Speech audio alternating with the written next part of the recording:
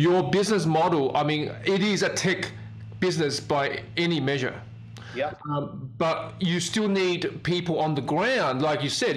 When is the fabric arriving, getting cut? You need physical, almost like a UN inspector in this process, sort of thing, right?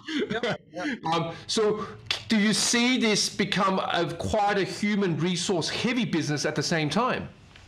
No, so that's where the data comes into play, right? So what we're essentially trying to build is a data set for each geography we operate in. We do not have to essentially have people in every city and every factory.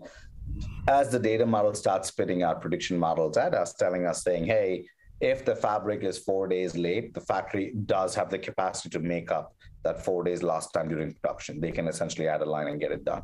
Right. That kind of visibility now we're starting to build. We're able to predict better. So you don't have to have that much reliance on humans.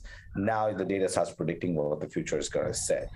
Using historical information, using forecasting information such as, hey, for example, cotton price is up 70% year over year.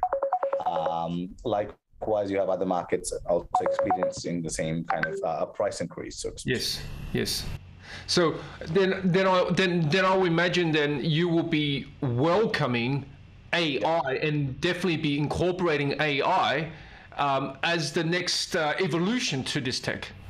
Absolutely, right. So what this is going to be in Q3 would be a customer could log in and give us those components of what, when, and where of a shipment and walk away with a DDP price guarantee. Yes.